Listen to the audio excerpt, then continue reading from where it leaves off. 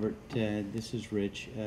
So to be able to control the posts of your students, I want you to go ahead and underneath your course picture on the left, tap on the course options.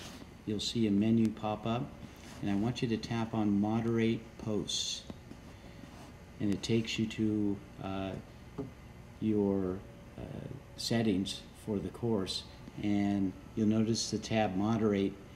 Now it'll show you a list of all the postings that you have thus far, but if you want to start controlling the post of your students, on the right side you'll see enable moderation, and you can tap on that and then enable.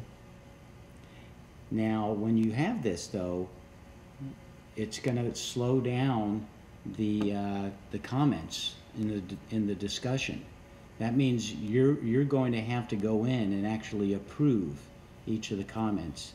So if you're prepared to do that, then great, okay? But if you're not prepared to monitor this, then it might defeat the purpose of the discussion, okay? So it's up to you. You also can disable it on the right and disable. So it's up to you how you want to deal with your postings. If you're having some students put some posts that you don't approve of, you can either moderate or you can talk to the student and make sure they understand that that's not acceptable. Okay, so that's how you do that. Thanks.